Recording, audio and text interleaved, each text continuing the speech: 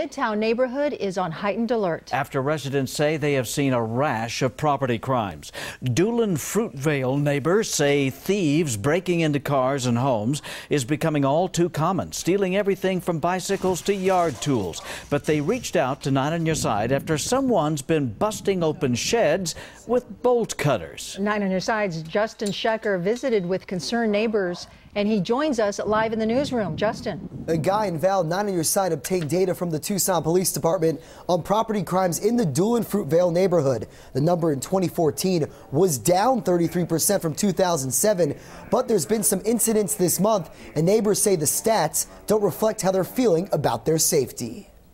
It wasn't like this 20 years ago. It's got much, much worse. Over the weekend, Catherine Harris discovered someone broke into the shed on her property. It's petty crime, but it disrupts our quality of life. This is where the Doolen-Fruitvale neighborhood stores tools to take care of the butterfly garden across the street. We're not sure what was taken. Maybe just a rake and a shovel. But Harris is still alarmed because of what happened to a neighbor's shed. They cut the padlock with bolt cutters. It means that they're coming here to do harm. The neighbor across the street says he's been targeted 4 times recently. Twice, someone broke into his backyard, once stealing a bicycle from his shed. You can see over here, he's added a temporary fence to better protect his property. He tells me he's soon also going to add an extra security system.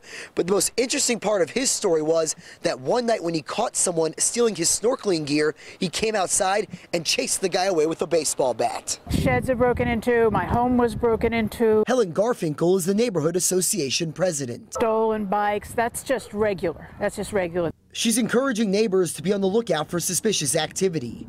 They report these crimes to police, but she'd also like to see more officers on patrol. Circulate a little bit more. We're not asking them to stand on the corner. They do a great job when we call them.